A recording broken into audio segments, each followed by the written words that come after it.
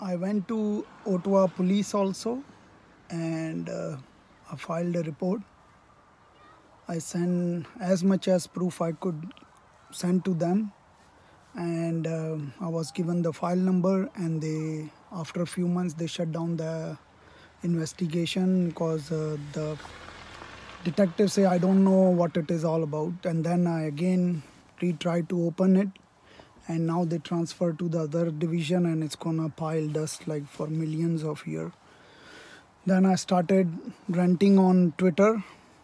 The police commissioner Peter slowly replied back that contact this number, they're gonna take care of it. Since then I haven't heard anything. I reported in January,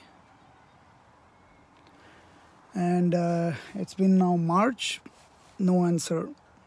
Same thing with Ottawa Health.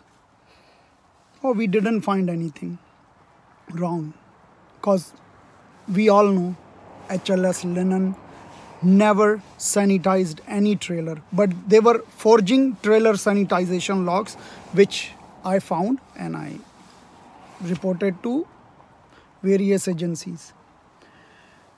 Not only that, the inspector Ryan Seymour from Ontario Labour Board say, oh, it's not our mandate to investigate document forgery. Same thing, Ottawa Police, oh, it's not our mandate to investigate document forgery. And same thing with union. He said that we cannot investigate employer on document forgery. So what is the point of having a 70,000 member strong union? I think it's time to get rid of union, This union is in bed with employer.